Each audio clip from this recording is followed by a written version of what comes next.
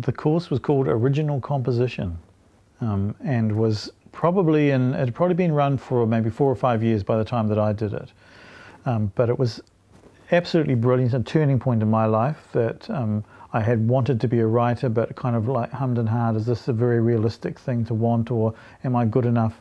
Having done the course with Bill, like, it gave me the kind of determination, I guess, to go, yeah, I really want to push in this direction in my life and do something with this. And I think most people who have taken that course would say the same thing, that it's often a real kind of turning point in their life, which solidifies or cements what is a yearning into something which is actually much more of an ambition. And I think that's absolutely still what the courses that we run do today as well.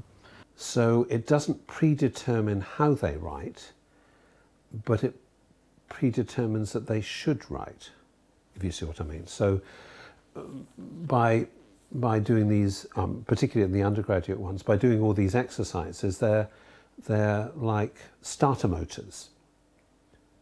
Here's a starter motor, what are you going to do with it? So the starter motor doesn't tell you whether it's going to be a lawnmower or a Volvo, but it's going to start something. It's going to start something up. And very often, for those who really pursue this, that's been an absolutely key intervention, if you like.